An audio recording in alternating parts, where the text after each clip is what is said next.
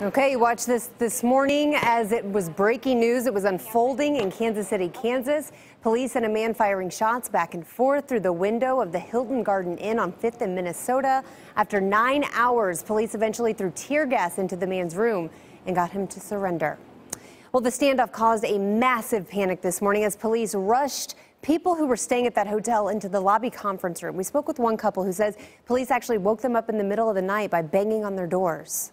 It was definitely scary at first because we didn't know what was going on. We didn't know if we were going to be safe, but they kept us safe, so that was good.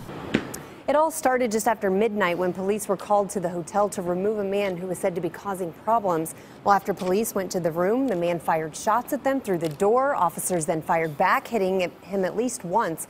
As I mentioned, 9 hours later, the man finally came out after police used tear gas and a burn box. Our cameras were rolling when the man was wheeled out to the ambulance. He, of course, is now facing charges. We are told that he is expected to be okay.